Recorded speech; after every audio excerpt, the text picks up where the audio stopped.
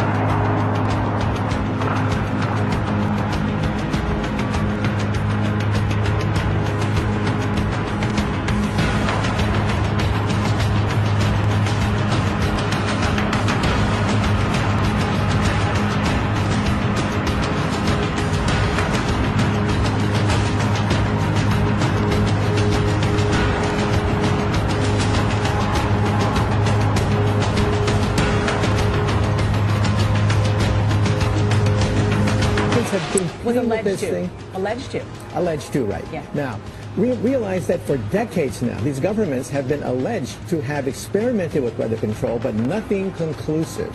This time we're digging into the laws of physics rather than simply waving our hands and uttering mumbo-jumbo. We're actually using trillion-watt lasers now. Laser at a power of 1 watt. And if you don't want to use your energy to strike your match, you can just hold it in the beam of light. A 1 watt laser can light a match. Imagine then the power of a 500 trillion watt laser. That's exactly what they've built here at the National Ignition Facility in California, where engineers have just finished constructing the laser to end all lasers. And now we're learning that scientists and researchers are looking at how to change the weather on purpose. That's right, lasers now. This was from the military news. It's about aircraft laser-borne weaponry, a Boeing YAL-1. And look for the blue flashes, folks. That's what we saw in the skies. Those are the lasers being used, that they're pulsing the electromagnetic fields of plasmic energy that they excite with the winds in order to direct the direct field. See the blue? These are caused by these laser beams. And we'll get into the whole thing about lasers and when they're created here in a little bit. But look at the blue, folks. That's what many comments, and I saw it as well. We saw blue sparks or flashes in the sky. And that's what they were, is these little blue beams of laser energy. Right there. See it? That's what we saw. So this is proof pretty positive that this was a laser-directed energy weapons used on the Northern Cal fires here. This is in the coffee district here, which we're talking about, that got attacked. Notice they're completely obliterated.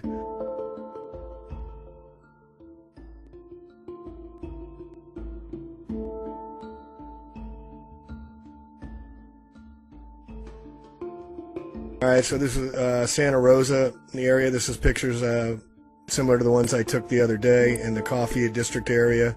Again, you can see the ridge fires coming up.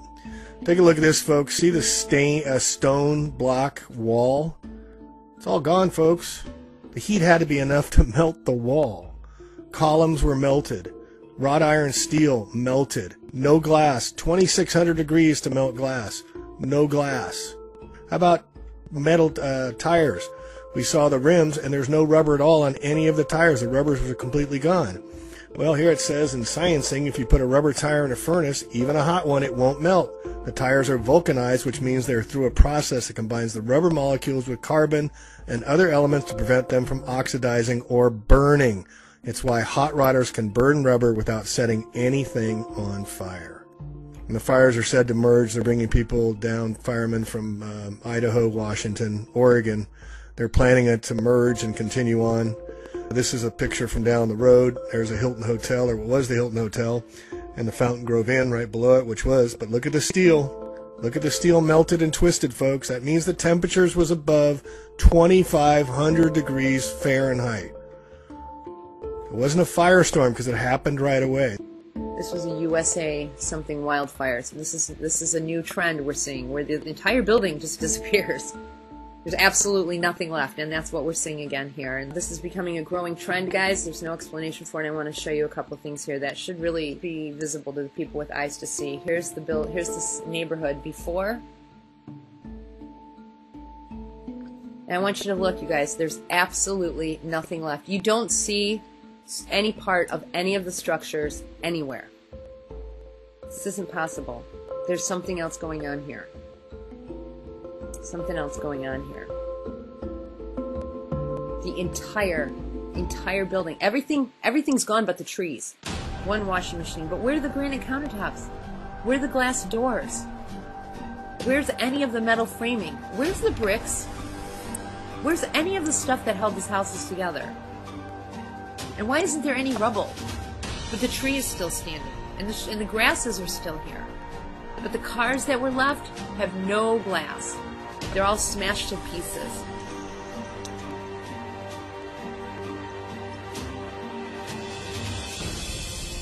Look at this, the garbage cans.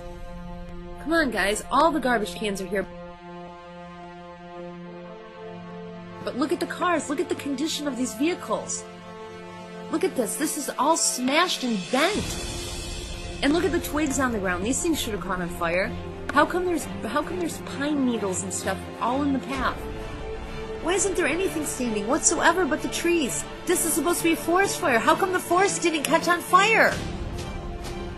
Not even the tree branches. Look at, there's just twigs and stuff everywhere. Why did the twigs not burn? But every single solitary piece of 2x4 that built these houses is standing. I mean, isn't standing, it's gone. It's all disappeared. There's no aluminum siding, there's no bricks, there's nothing.